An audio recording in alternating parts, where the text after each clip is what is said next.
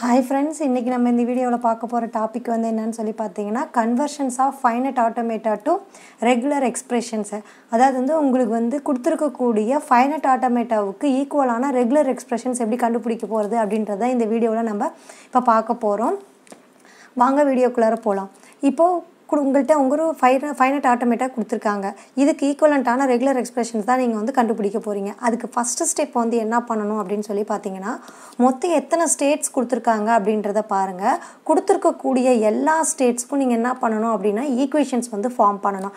அந்த ஈக்குவேஷன்ஸ் வந்து எப்படி ஃபார்ம் பண்ணனும் அப்படினு சொல்லி பாத்தீங்கன்னா ஒரு ஸ்டேட்ஸ்க்கும் எந்தெந்த ஸ்டேட்ஸ்ல இருந்து இன்கமிங் வருது, எந்த இன்புட்ல இருந்து வருது அப்படின்றத நீங்க எடுத்து எழுதணும். இங்க பாருங்க Q1 அப்படின்ற இந்த ஸ்டேட்டுக்கு எந்தெந்த ஸ்டேட்ல இருந்தெல்லாம் இன்கமிங் வருது அப்படின்னு சொல்லி பாருங்க.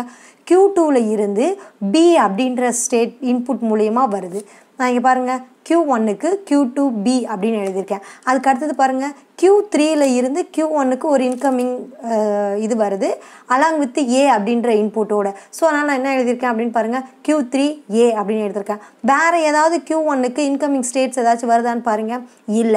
எப்பவுமே வந்து பாத்தீங்கன்னா ஸ்டார்டிங் ஸ்டேட்டுக்கு மட்டும் நீங்க என்ன ஆட் பண்ணனும் அப்படினு சொல்லி பாத்தீங்கன்னா எப்சிலான் அப்படின்றத ஆட் பண்ணனும். இந்த ஃபைனைட் ஆட்டோமாட்டாவை பொறுத்த வரைக்கும் Q1 தான் ஸ்டார்ட் ஸ்டேட்டும் Q1 தான் ஃபைனல் ஸ்டேட்டும். இப்போ நான் Q1க்கு எழுதிட்டேன். அதே மாதிரியே Q2க்கு என்னென்ன இன்கமிங் ஸ்டேட்ஸ் எந்த இன்புட்ல இருந்து வருது அப்படின்றத எழுதணும். இப்போ Q2 அப்படின்ற இந்த ஸ்டேட்டுக்கு எங்க இருந்து இன்கமிங் ஸ்டேட்ஸ் வருதுன்னு பாருங்க. Q1 அப்படின்ற இந்த ஸ்டேட்ல இருந்து தான் இன்கமிங் வருது along with A அப்படின்ற இன்புட்டோட. சோ அதனால நான் Q1A அப்படின்றத எழுதியிருக்கேன். வேற ஏதாவது இன்கமிங் ஸ்டேட்ஸ் ஏதாவது இதுக்கு வருதா அப்படின்னு சொல்லி பாருங்க. வேற எதுவும் இல்ல. அதுக்கு அடுத்து Q3 அப்படின்ற இந்த ஸ்டேட்டுக்கு Q1 அப்படின்றதுல இருந்து தான் இன்கம் வருது. Q1 ஸ்டேட் எந்த இன்புட்டோட அப்படினு சொல்லி பாத்தீங்கன்னா B அப்படின்ற இன்புட்ல இருந்து தான் அங்க இருந்து Q1ல இருந்து Q3க்கு வருது. சோ அதனால நான் இங்க என்ன எழுதிருக்கேன் அப்படினு சொல்லி பாத்தீங்கன்னா Q1B அப்படின்றதை எழுதிருக்கேன். அதுக்கு அடுத்து Q4 அப்படின்ற இந்த ஸ்டேட்டுக்கு பாருங்க. Q2ல இருந்து Q4க்கு இன்கமிங் ஸ்டேட்ஸ் வந்து வருது along with A அப்படின்ற இன்புட்டோட. நான் பாருங்க Q2A எழுதிருக்கேன். அதுக்கு அப்புறம் Q3ல இருந்து Q4க்கு இன்கமிங் ஸ்டேட்ஸ் வந்து வருது B அப்படின்ற இன்புட்டோட. அதனால நான் Q3B அப்படின்றதை எழுதியிருக்கேன். Q4 அப்படின்ற இந்த ஸ்டேட்டுக்கு Aன்ற இன்புட் கொடுத்தாலும் அது Q4K தான் போகுது. Bன்ற இன்புட் கொடுத்தாலும் அது வந்து Q4K தான் போகுது.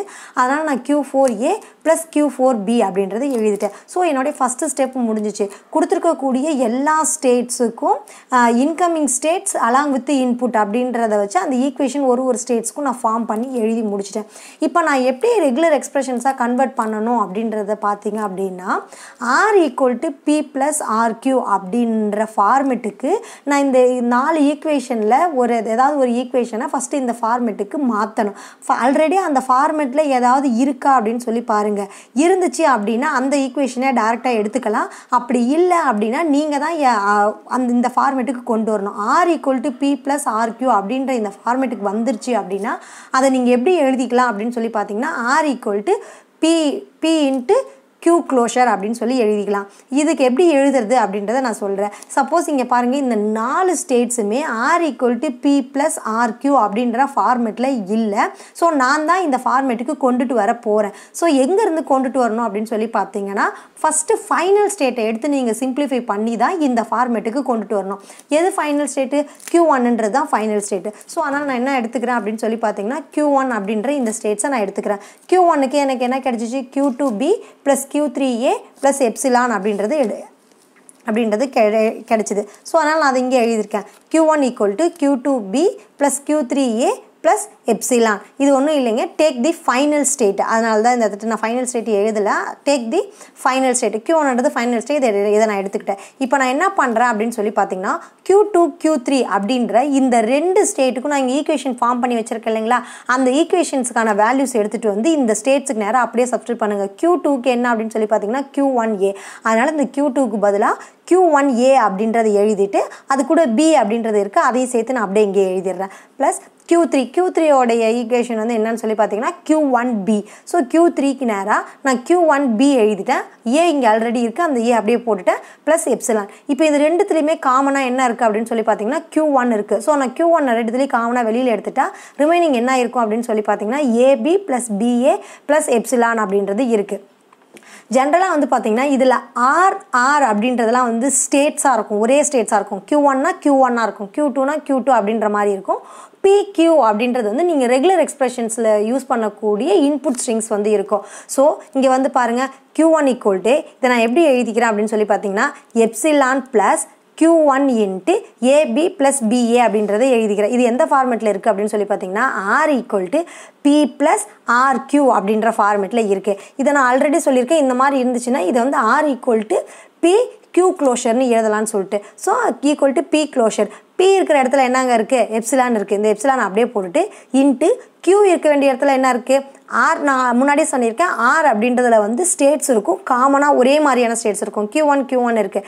ஸோ நான் இந்த Q1 Rஐ விட்டுட்டு Qக்கு பதிலாக இங்கே என்ன இருக்குது, AB ப்ளஸ் BAன்னு இருக்குது. அதை எழுதிட்டு மேலே க்ளோஷர் ஆப்ரேஷன்ஸ் போட்டுட்டேன். இதுதாங்க கொடுத்துருக்கக்கூடிய ஃபைனட் ஆட்டோமேட்டாவுக்கான ரெகுலர் எக்ஸ்பிரஷன்ஸ். நீங்கள் இதோட நிறுத்தலாம். அப்படி இல்லைனா ரெகுலர் எக்ஸ்பிரஷன்ஸுக்குன்னு ஒரு சில ஐடென்டி ரூல்ஸ் வந்து இருக்குது.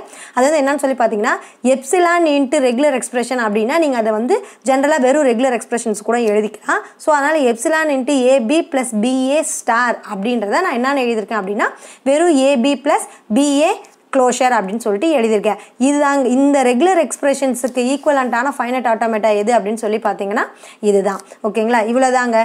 இதே மாதிரியே நான் மோர் தென் ஒன் எக்ஸாம்பிள் ப்ராப்ளம்ஸ் வந்து போட்டிருக்கேன். இதில் ஏதாவது டவுட் இருந்துச்சுன்னா அந்த வீடியோஸ் போயிட்டு பாருங்கள். தேங்க்யூ.